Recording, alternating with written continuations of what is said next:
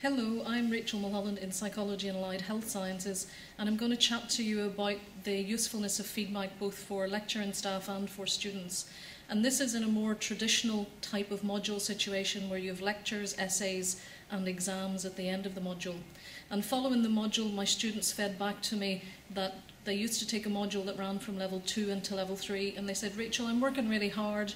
Why am I still only getting in the 50s? I really don't understand what's happening. I'm doing the reading, I'm trying to reference it, I'm trying to structure it. Please, can you help me?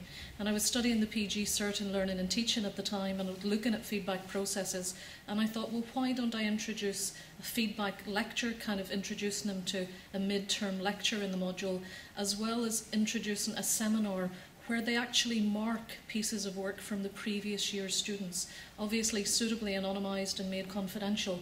And what I did was take bits of work that fell into the bad fields, close fail to pass, just passing, then into the 50s, 60s, 70s and 80s. So again, I'm showing them the positive and the negative, being aware that we have students from all the broad range of ability.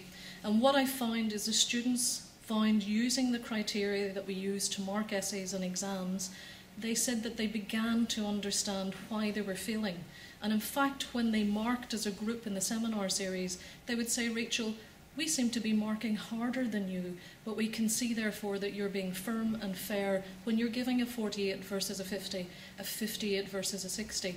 And for one particular student, I remember her saying, I now understand my structure, the way the essay flows, the way I'm presenting this information to the reader isn't showing you how much I understand, how much I've read, and also I'm poorly referencing this, which is losing me marks. And that student in particular stands in my head because she went from a 50s to ending up getting a first-class honours in her degree. So that's what I find useful. And it took a little time for me as a lecturer to think, will I listen to the feedback from students, because we kind of think, oh, I'm doing everything perfectly, but isn't necessarily the case. And I would say that I'm still changing that. In the module now, I have a couple of seminars. I also use it for exams as well as the seminar on the essays. So I'm trying to use the feedback to help them think, how do we handle this module? And it's very useful for me, and it's hopefully useful for the students.